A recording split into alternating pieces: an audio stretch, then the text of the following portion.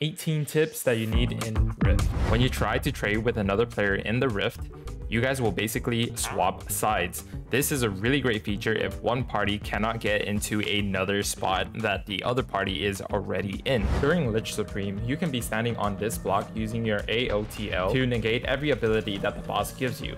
This is really great if you want to save a lot of time and don't want to be actively grinding it on your own. When you guys are trying to get the collections for the Caduceus stems, it is great if you are basically right in the middle of it, jump and try to get it from the top to bottom while holding left click. This basically makes it so that you are getting the stem even faster than doing it from the side. Enjoying the tip so far? If you do, please feel free to leave a like as well as a subscription down below. Thank you so much.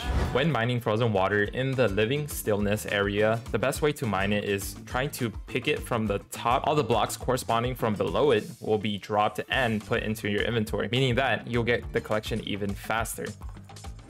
The fastest way of getting into the living cave without having the wall unlocked is basically walking straight, turning left, and you will see this tiny little ledge by the side of the hill that you can just teleport over and through. When you guys are trying to reach the Pug Hunter in the Wild Woods, it is best to use this jump pad located right here, right next to the Wizard Tower, to just jump it over into the houses of where the Bug Hunter stays in. The best way to farm Crux in the Rift is basically trying to phase it. Once it's phased, you move on to the next Crux, and then you move on to the next one, and then you move on to the next one, phasing each one of them. And when you come back around to the circle, you'll find that the Crux is no longer in its phase where you could just basically hit it just to obtain its loot.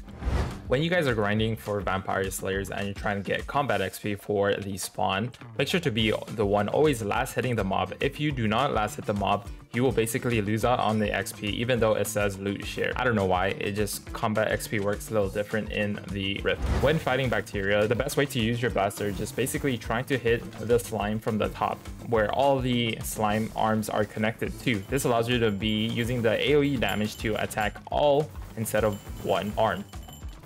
If you guys are in the living cave and you guys are lonely and you guys don't got anybody to help you while trying to get living metal, right, the little snakes that go around the living cave, and you guys got nobody to farm it with, the best way you guys could do it is probably just solo. That once you are using the music to stop the snake from moving, it has about a 2-second delay before it starts. So use this at your advantage. Speaking of a 2-second delay, basically another tip that you guys could be also using if you guys are grinding it with a duo is that you could stop 2 snakes at once just to allow your other teammate to be mining both without moving from spot to spot. A funny way to get back to the overworld, to the tower, fast and efficient, is basically talking to this little Enderman right over here.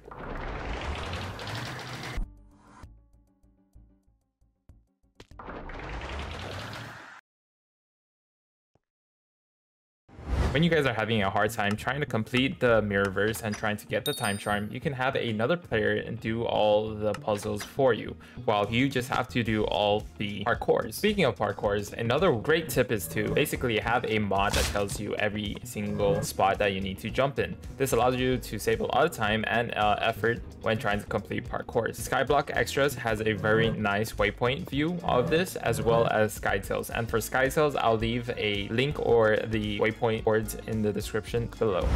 When grinding 2-player soul room, it is best if you basically try to share your screen or screenshot and send it to your friend, for it takes less than maybe 5-7 seconds for them to actually complete it.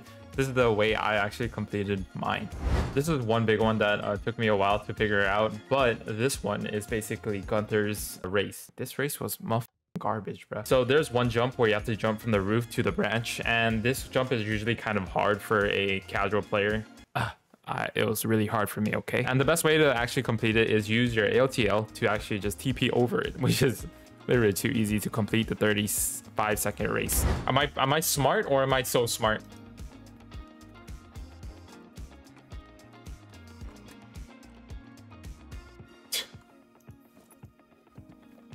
So the fastest way of obtaining motes in the Rift at this moment is basically buying enchanted book bundles from the auction house in the overworld, transferring it back all the way to the Rift dimension, selling it to the grubber, obtaining at least 8k motes. This is how I think the endgame players usually go about it. That is how they are able to obtain a lot of motes at this rate.